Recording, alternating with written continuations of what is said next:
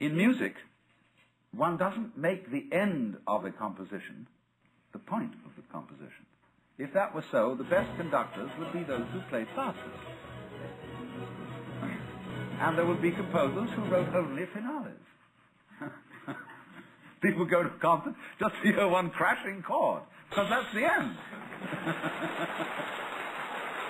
But we don't see that as something brought by our education into our everyday conduct. We've got a system of schooling which gives a completely different impression. It's all graded. And what we do is we put the child into the corridor of this grade system with a kind of, come on, kitty, kitty, kitty. And, yeah, you go to kindergarten, you know. And that's a great thing, because when you finish that, you'll get into first grade. And then, come on, first grade leads to second grade, and so on. And then you get out of grade school, you've got high school, and it's revving up. The thing is coming. Then you're going to go to college. And by Jove, then you get into graduate school. And when you're through with graduate school, you go out to join the world. And then you get into some racket where you're selling insurance. And they've got that quota to make.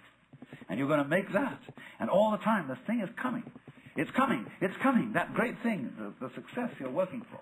Then when you wake up one day about 40 years old, you say, my God, I've arrived. I'm there. And you don't feel very different from what you always felt. And there's a slight letdown because you feel there's a hoax. And there was a hoax. A dreadful hoax. They made you miss everything. We thought of life by analogy with a journey, with a pilgrimage, which had a serious purpose at the end, and the thing was to get to that end, success or whatever it is, or maybe heaven after you're dead. But we missed the point the whole way along. It was a musical thing, and you were supposed to sing or to dance while the music was being played.